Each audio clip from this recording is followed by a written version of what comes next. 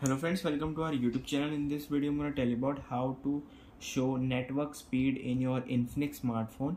Before watching this video, if you have not subscribed to our YouTube channel, then subscribe to it and like our video. So let's start friends. First you can see there is no showing of, you can see I have just connected the internet. First I'll show you.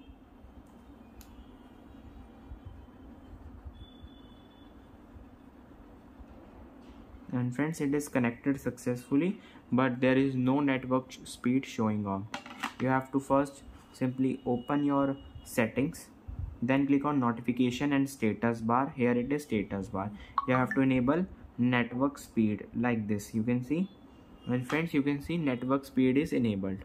I hope you like this video. If you like this video, then subscribe to our YouTube channel for more helpful tips and tricks videos. See you next time.